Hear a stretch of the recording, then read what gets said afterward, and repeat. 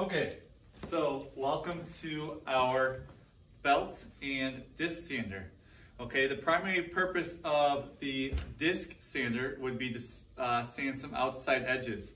Okay, the primary purpose of our belt sander would be to sand some flat edges. Okay, so if you have a flat edge, for example, if I had this piece of wood and if I need to sand this edge of the wood, I would use my belt sander to do so. Okay, a couple things about the disc sander to start. First of all, this disc is going to spin from right to left. Okay, you never want to sand on the right hand side of this disc sander. Reason being, if you do so, your piece of wood is going to fly up. Okay, you want to stay on the left hand side of the disc sander. You also cannot sand anything that's more than half the size of our disc. Okay, so if you had a piece of wood like this and you put it in the center, your wood's going to fly up because it's going to catch this side. Okay, right now our disc is pretty worn down. I'm going to get a replacement soon.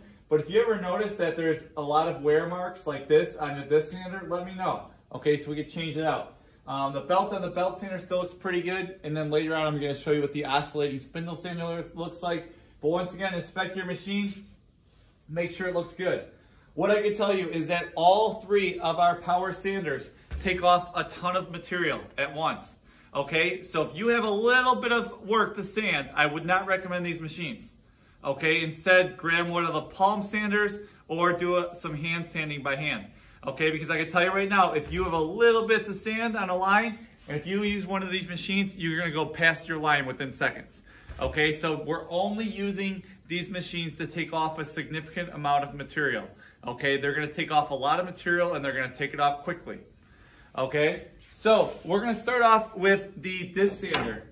All right, the primary purpose of the disc sander would be to sand some outside edges. Okay, some outside edges. The oscillating spindle sander, which I'll show you in a couple minutes, is gonna be for inside edges or curves. And then, like I said, the belt sander is gonna be for straight edges, okay? So, first of all, we have a couple things here. We have our dust collector at the very bottom of our sander, and then we also have a power button. When you hit the power button, it's going to power up both the belt and the disc sander. I would really prefer if only one person is using this machine at once. Can two people be using it at once? Absolutely, but it's not going to work as efficiently as if one person's using it. Okay, so a couple of the rules. Make sure that the machine is at its full speed before you start using it. Secondly, make sure your fingers are about 1 inch away from any of the sanders, because I can tell you right now, although this machine doesn't look very dangerous because it doesn't have blades, it's actually one of the more dangerous machines because it will take off parts of your skin within seconds, okay, if you touch it. All right, so you got to be very careful with these machines because, like I said, if it could rapidly take off wood, it could rapidly take off skin on your fingers. Okay, so keep them about 1 inch away.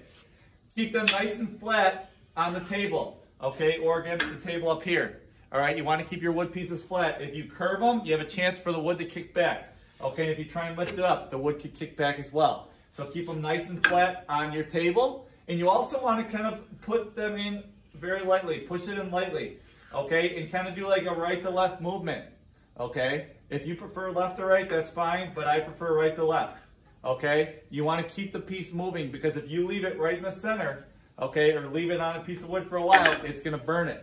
Okay, it's going to put a burn mark on there, and you want to try and avoid burn marks because then you just have to sand them.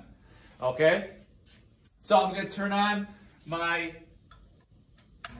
dust collection system, and then I'm also going to start up my sander. Okay, so I'm going to be sanding the outside edge.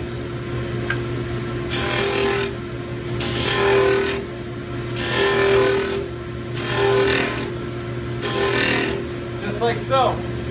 Okay, now I have a nice smoother edge.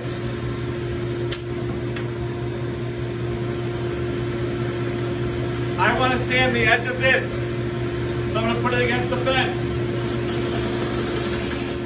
And move. From right to left or left to right, whatever you prefer. Do not just leave it in the center here. That's how the sandpaper is going to wear it down very easily, and it's also going to cause burn marks on your wood. Okay?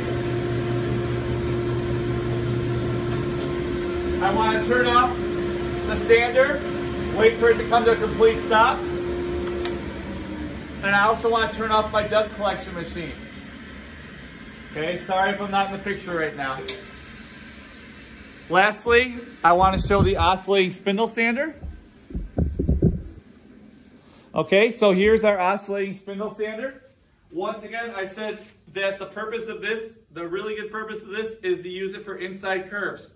Okay, if you notice, there's a pretty big gap here. So if you're using a smaller piece, I would not use this machine because you have a potential for your piece to fall into that gap. If your piece does fall into the gap, please don't try and grab it with your hands. Instead, turn the machine off, wait for it to completely stop, then grab it. Okay?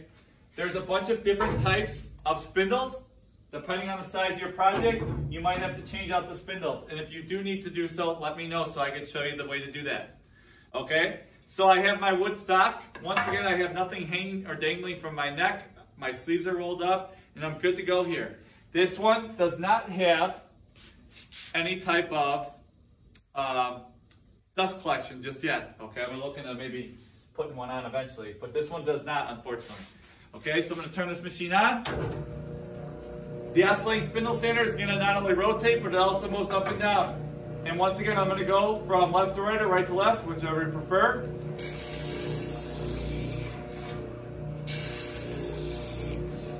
Okay.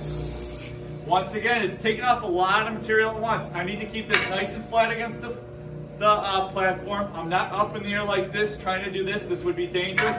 I'm flat against it, and I'm moving my piece constantly from right to left or left to right. Okay, don't just jam it on there. Once again, you're gonna mess up not only the sandpaper, but also you're gonna mess up your piece. Okay? Upon completion of using either machine, please make sure that you do your part and sweep your dust into the container, and you also sweep the area of your floor. Okay? Once again, if you have questions, please feel free to contact myself, Ms. Hudson, or Mr. Frank.